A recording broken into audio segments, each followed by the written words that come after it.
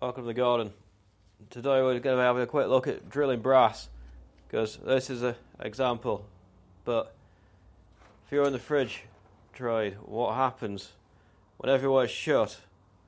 You need some way to get your manifold set onto this quarter SAE fitting, which is this bit. May or may not have Schrader, but you can take them out. And you've got the access stem there that goes into whatever it is that you want. Now all your bottle fittings and stuff have always got brass onto them, but of course you've got ones for normal refrigerants, you've got ones for flammable, you've got ones for like CO2 and stuff, nitrogen. They're all slightly different, and you're not going to have the one that you want, and it's going to be 6:30, 7 o'clock on a Friday. Everyone's already left, the workshop's all shut up on whatever site you're on, and you're going to be stuck doing anything to get it working before you leave for the day, because otherwise the whole thing's off for the weekend. So you end up with a brass fitting from somewhere that you need to get that into, and then you braze it in. And you need a bigger hole than that to do it, really. But what happens when you get a drill bit on brass is that you'll start to spin it, and it doesn't matter what setting you put your drill on, it'll bite into it.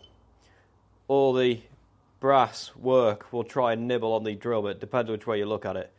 It doesn't really matter, because the result is the same, that either way, your drill, clutches out, and then you get the bit stuck in the work, and then when you pull it, the drill comes off. And even if you do this with machine tools, you get the exact same thing. And it can be quite tricky to get a decent brass cut. But what you need to do, get yourself a sacrificial 1/4-inch drill bit if you're a fridge person and you want this bit, because these are always 1/4-inch pipes. Get yourself a file. Then what we're looking to do on the cutting edge of the drill, is that going to focus?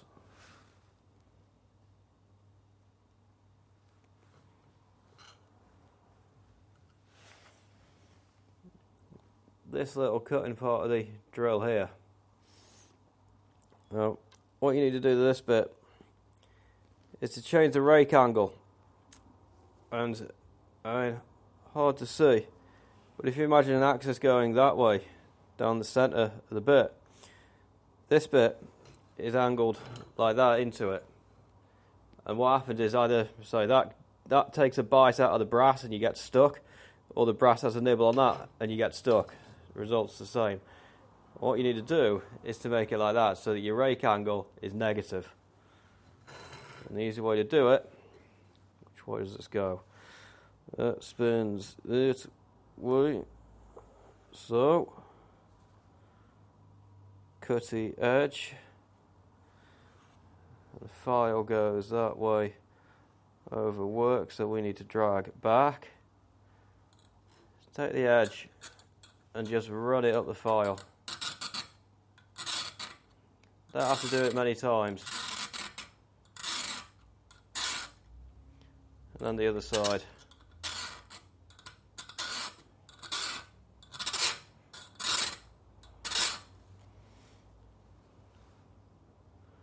You can probably just about see we've taken a little bit of material off both the cutting edges.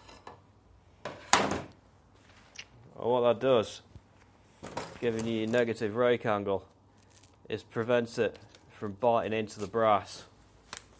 So now, when you go for it, in you go.